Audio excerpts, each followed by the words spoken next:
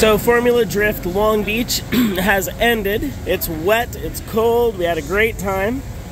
Things didn't go quite as we had hoped, but it was still a great event. Definitely kicked off the beginning of the season, the beginning of the year. And the next rounds will be out in Georgia. You can see the teams packing it up. It's always a lot to do. It's not just prepping the race car. And we'll be back down here next weekend for the actual Formula Drift demo that's part of the Long Beach Grand Prix. So I think we're going to run the MX-5 as we have some work to do on the RX8 since we had some power steering issues.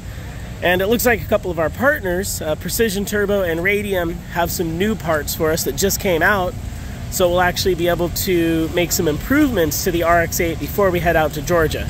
So that's kind of a nice thing to, you know, we came out, we saw what was going on. The car ran great, engine-wise, transmission-wise, drivetrain-wise, great. But we had some handling issues, and in the end, we ended up losing basically the power steering. So the car was binding up on me in drift, and that caused me to end up tagging the wall in my qualifying battle runs because they have changed the way Formula Drift works. And so in that battle that was qualifying, I ended up catching the wall just enough to straighten out the car.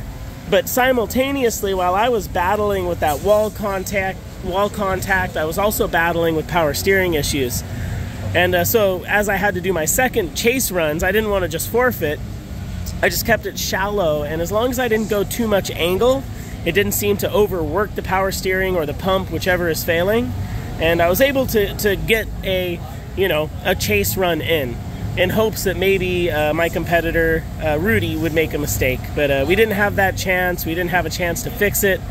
And so we kind of ended up being beat out of the competition earlier than we had hoped. But overall, like I said, the car feels good, and I know it's got a lot of potential. And hopefully with the help of a couple of those partners, we're going to make some improvements, and it'll be even better before we go to Road Atlanta in a couple weeks. And so that may mean we're back on the dyno, maybe changing turbos, changing wastegates. It looks like we're definitely going to be making some changes as there's some new products out, and they're now available for our use. Even though it's after the first round, we'll take those upgrades. And then, like I said, bringing the MX-5 back down next weekend. I love that car. It's very unique. It's very different than the RX8, even though they share the same suspensions. So just thanks for watching. Thanks for enjoying the KMR videos. It became a rainy event, you know, downtown Long Beach. Really hard to drive in the rain. A lot of puddles, diverse concrete, asphalt transitions, white lines. This is all out on the track, so you know, what we're walking across right here is also what the track is made of as we run down the back straightaway along those buildings and into turns 1, 2, 3, 4 and into the hairpin over there. Obviously blocked by the trailers. So just wanted to give everybody kind of the little bit of update and recap on the event. Fantastic event.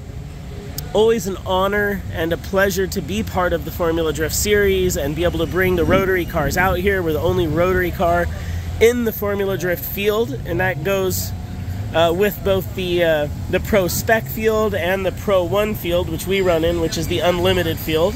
I don't want any limitations. I want to be able to run whatever I want on the motor and the transmission, so that's why we run unlimited, so we can prove that the rotaries can battle it out with any motor that's out there, regardless of their size.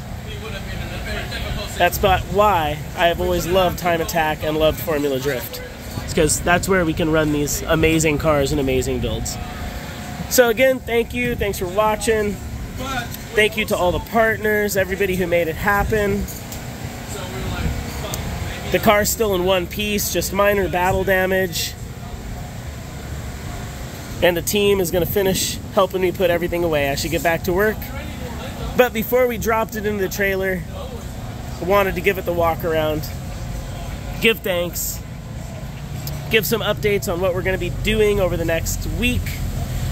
I've also got some other videos to drop. We're going to be talking about the Mazda motors that were available.